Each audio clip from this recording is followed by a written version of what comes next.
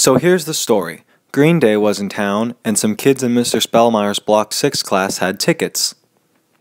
But while Paul got seats in the VIP section, everybody else was in the nosebleeds.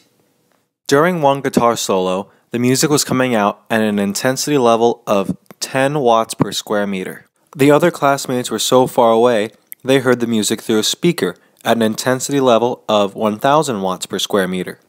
How loud did each of them hear it in decibels? Was either intensity loud enough to break the pain threshold? Let's find out.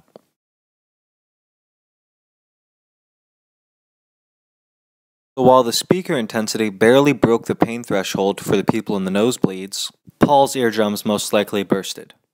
Okay, so our first question asked, how loud was the sound they each heard in decibels?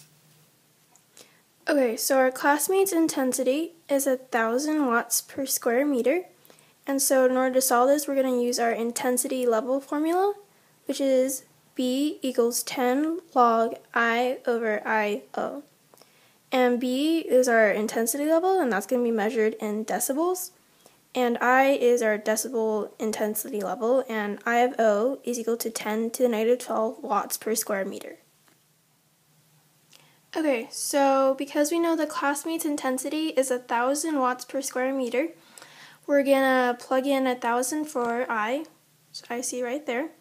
And then for I-O, like in our previous paper, it says 10 to the negative 12, so we're going to plug that in for I of O. And that comes down to 10 log 10 to the 15th, and that is going to equal 150 decibels. So that's how loud the classmates were. Okay, and our last question asked, did the sound Paul or any of the other students heard reach the threshold of pain?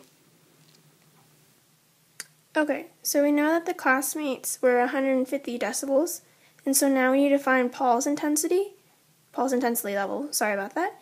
Paul's intensity is 10 watts per meter squared, and so we're going to use the same formula, B equals 10 log of I over I-O, and I is equal to 10, and I of O is equal to 10 to the negative 12, and so from that we get 10 log to 10 to the 13th, and our answer will be 130 decibels for Paul. Okay, so the threshold of pain is 120 decibels, and since we know that Paul sounds reached 130 decibels and the classmates reached 150 decibels, both of them surpassed the threshold of pain. Okay, so that was a sound intensity level problem, and thanks for watching, guys.